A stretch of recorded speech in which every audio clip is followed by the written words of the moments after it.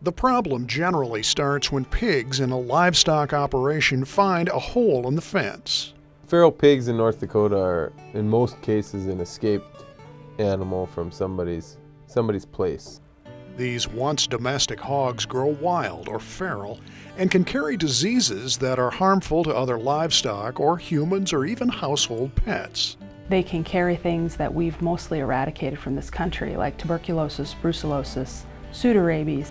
The state's wildlife could also be affected by the diseases spread by feral swine. Much of the wildlife, especially the hoof stock, are susceptible to the same diseases that cattle and swine are. So certainly those animals can be affected by feral swine as well. Feral pigs are much more rough-looking than domestic hogs. Teeth that aren't clipped, long tails, and ears that aren't notched or frostbitten. They also destroy habitat by rooting up or trampling everything in their path. They're destructive when it comes to the habitat. I mean, they'll tear things up and wreck a lot of habitat, and they'll eat whatever they can get. Keep in mind, though, it is illegal to destroy what you think is a feral hog. The general public can't go out and just shoot a hog if they see it.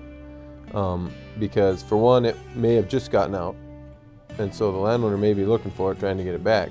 Another reason to avoid destroying one feral swine is you may educate the rest of the pack.